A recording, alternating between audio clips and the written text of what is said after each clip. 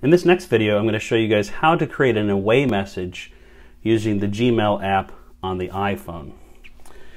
The first thing I want to mention is that depending on the app you're using, they might have their own away messages, but for this one, we're only focusing on the Gmail app. So if you're using Google Suites for your business, you can use the Gmail app for sending and receiving email.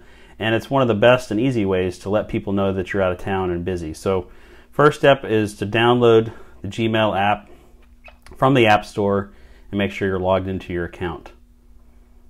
I already have it open here at the bottom, so I'm going to go ahead and tap and open that. And at the very top left-hand corner, you're going to see this is your kind of sidebar. Open that up. Gives you a list of other of your files and folders. At the top here, though, you see the tool setting, or this is just the setting for the Gmail app. Go ahead and tap there.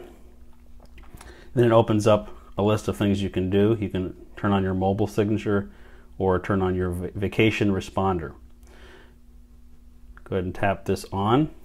Then you select the date that you want this to start. So maybe you're going out of town on Monday the 7th, and you're going to be back in the office the following Monday. So you want to maybe turn it off on Friday or the weekend.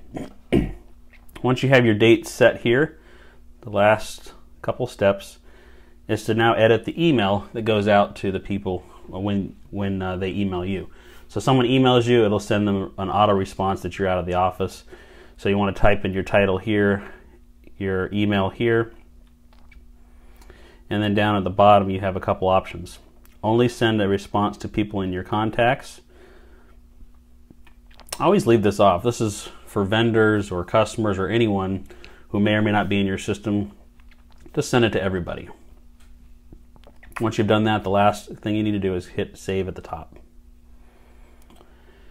And that's it. That's all there is to it. It also works on the desktop, and it works here on the mobile. Now, let's say you made a mistake and you want to turn it off, or maybe you decided not to go out of town.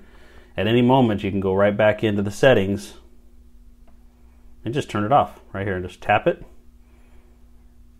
and it's off. But you have to remember to hit save. Sometimes you don't do that and it turns it right back on. So always hit save, and you're done.